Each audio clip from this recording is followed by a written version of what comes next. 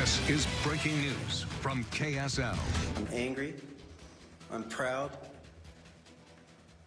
and I'm concerned. Those are my emotions right now. An emotional day for the Provo Police Department as one of their own is shot in the line of duty. That officer is now in the hospital after he was hit twice during what Provo police are calling a gun battle. The suspect was also shot during the incident at an apartment complex near 900 East and 100 South. We've got team coverage from our news specialist. Morgan Wolf spoke with witnesses about what they saw. We start with Andrew Adams, who just got an update from investigators. Andrew, there's some good news about how the officer's doing.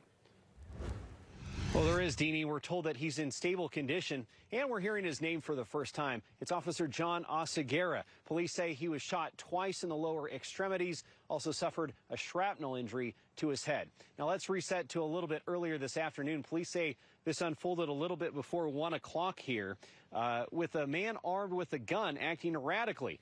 They also learned a window had apparently been shot out. Officers confronted the man, at which point there was an exchange of gunfire. The suspect was hit, as was the officer. Just within the past hour, Provo's police chief told reporters about the toll this has taken on his family, his 2 young daughters, and his wife.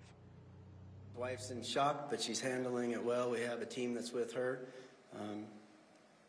So, yeah, I mean, it's a very appropriate reaction. It's what you would expect to receive. Yeah, the officer actually called her on his way to the hospital, told her he loved her. Police also provided reporters with some more details about the circumstances officers faced when they got here. The chief says he learned the suspect was armed with 2 semi-automatic weapons, and he retreated into his home.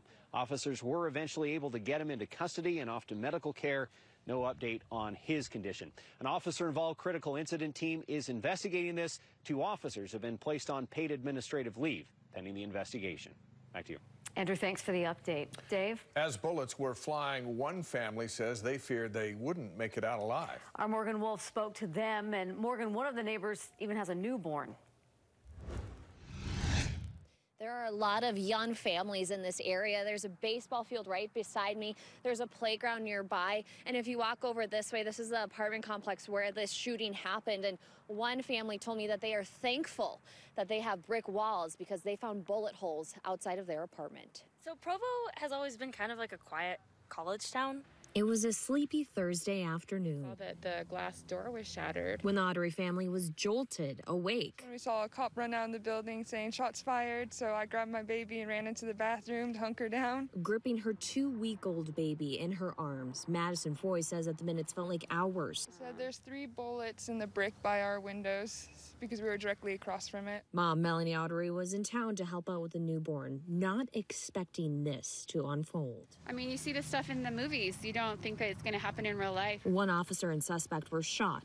It's insane. Something people never thought could have happened in this college town. I guess it's just kind of unnerving a little bit that it's so close. Like, we live like right over here, and yeah, we need to be a little bit more alert, I think. Definitely. Police say that this was an isolated incident, and given the amount of people that were home during the middle of the day, they are thankful that no one else was hurt. In Provo, I'm Morgan Wolf for KSL 5 News. Morgan, thank you. Stay with KSL as we learn more about Officer John Oseguera's condition and a possible motive behind the shooting. Watch for updates on air, online at KSLTV.com, and over on KSL News.